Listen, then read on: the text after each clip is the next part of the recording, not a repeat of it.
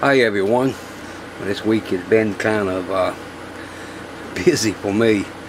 You can see on the bench I got 3 pieces here I've been working on this weekend. I work on one for a while and work on another one. And yeah, that's still the same SB 36 I've had for a while. And just about there, but not quite. A friend of mine had has a Swan 700 CX.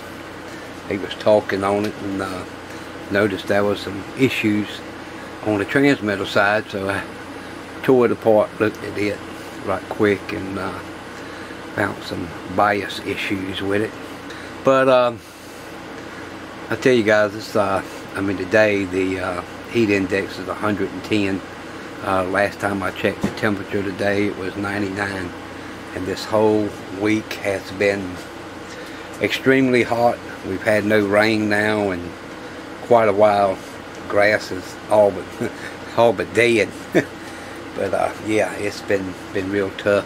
So that's why you're hearing I'm having to run the air conditioner out here in the shop.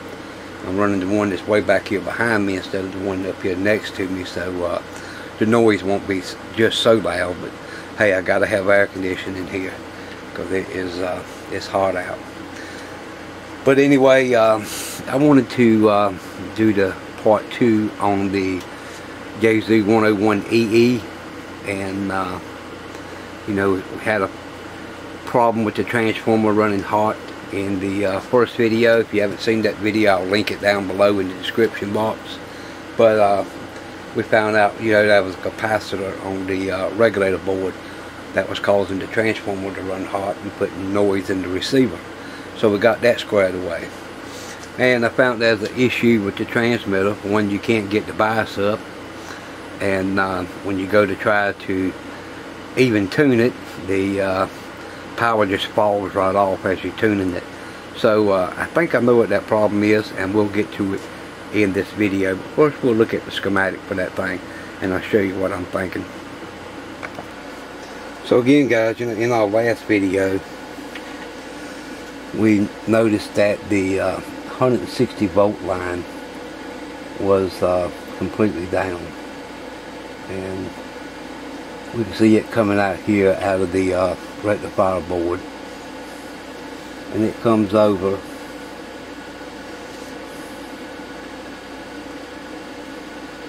and comes down here to the regulator board on pin 6.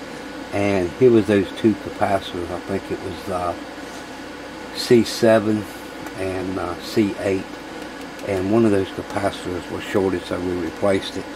Well, that took the care of the 160 volt line for receive, but we still had a problem, and I know I didn't show it, but we was only working on the transformer overheating problem in the last video. So if we look right here, we see 160 volts coming off that line with an arrow.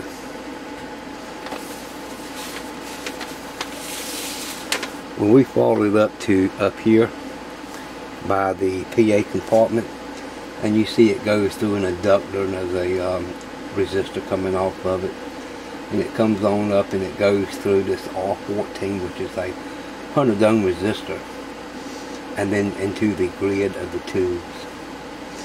If that 160 volts is not making it up here, you're going to have very, very little bias current.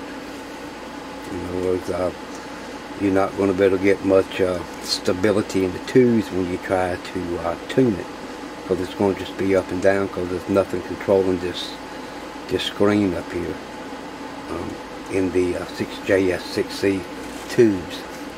So I'm thinking our problem has to lie somewhere in this area right here.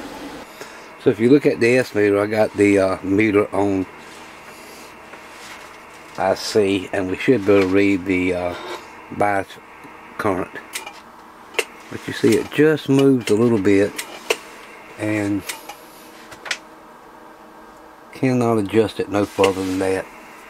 So something's going on there.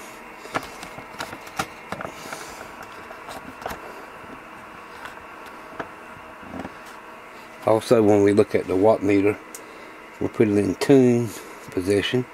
I'll go to marks. You can see it come up.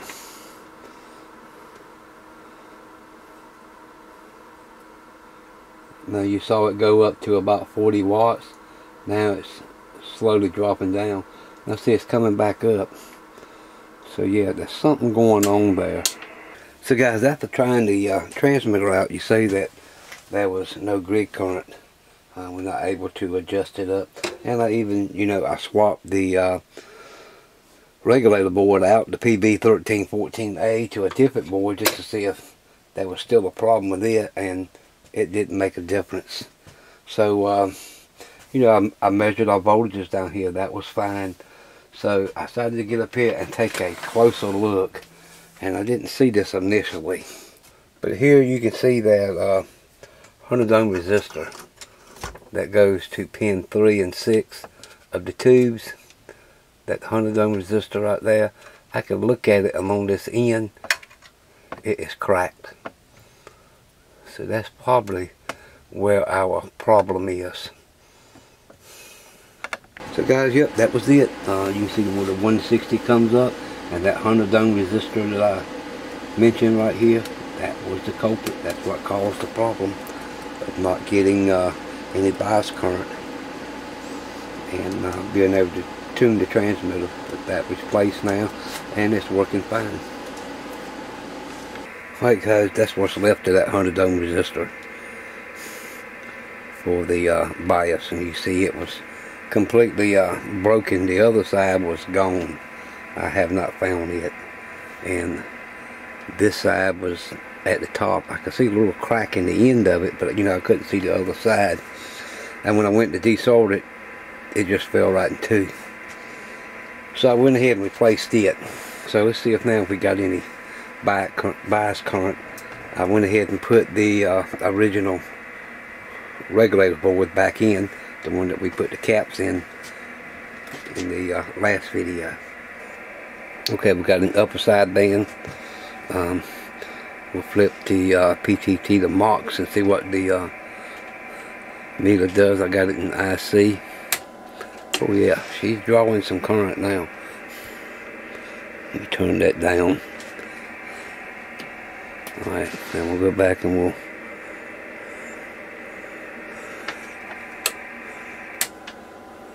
go back and crank it up.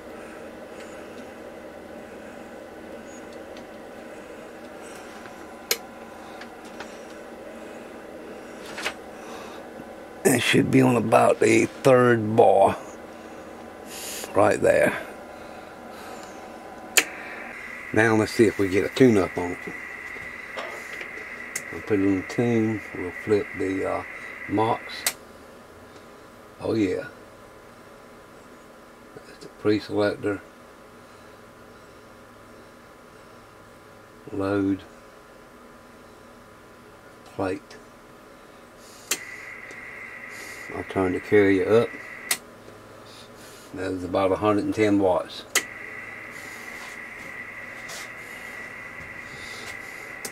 Go to upper side band.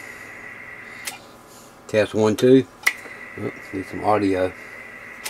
Test 1 2. Audio. Check. Radio check. 1 2 3 4 5. Audio. Audio. She's a transmitting, guys. So, when these two caps went out last time, it shorted, and it put a lot of current through this bias resistor and blowed it, and that's all it took to fix it. Good weekend, okay? I will, 73, and hope you have good force. Silhouette Bravo 0, Mike Papa Victor, yours then. Alright guys, our 101 EE is running like a charm now.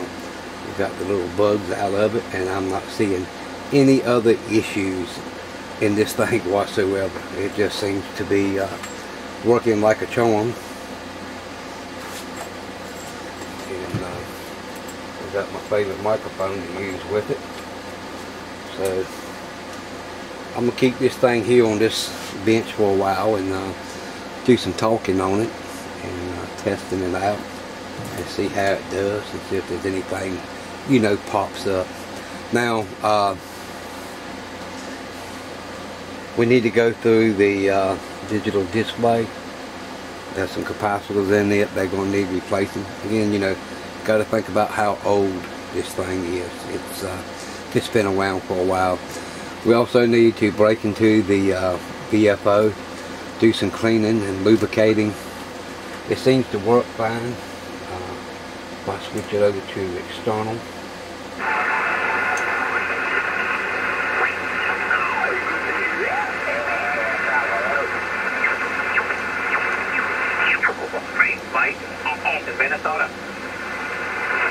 yeah, the VFO works good. I do know that the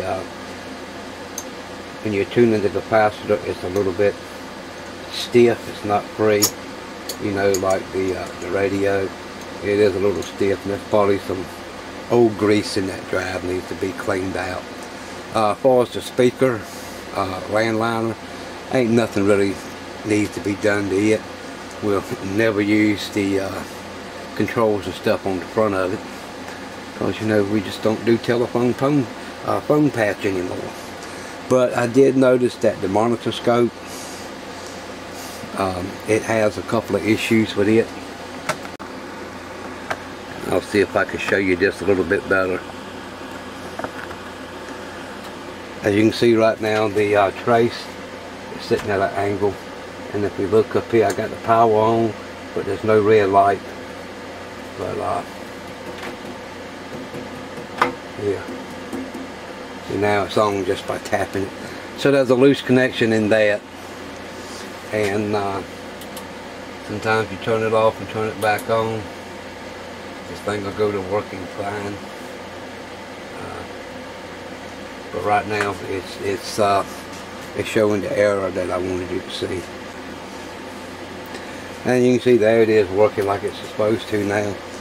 Took a few minutes, but it finally went out of that mode that it was in. But you can see I've got it hooked to the IF of the radio. Hear me? This is Kilo Bravo 0, Mike Papa Victor, yours then. Kentucky, how you doing? Good, thanks, Cam, and made it to the pile up there. This is Kilo Bravo 0, Mike Papa. Yep, so it looks like we're going to have to get into the scope then and put your capacitors in that thing and clean all the controls and switches. And that should take care of that, and this station will be up and going without any issues whatsoever. Alright guys, so I got to get the editing on this video, and it's broken up in many parts, and some of the beginning stuff is recorded after everything else was done, and I've already been going to make a video on some of the stuff like the capacitor replacement, and I was going to add the transmitter repair to the first video and decided to split it up. So yeah, I got a lot of details and editing. Anyway guys, I hope you enjoyed this series on your two-part series on the radio. Like I say, we'll get to the other pieces and get them checked out. So guys, take care. If you would, you know, leave your comments down below, hit that like, and if you haven't subscribed, please do. That really helps us. Alright guys, we'll catch you in the next video. Bye now.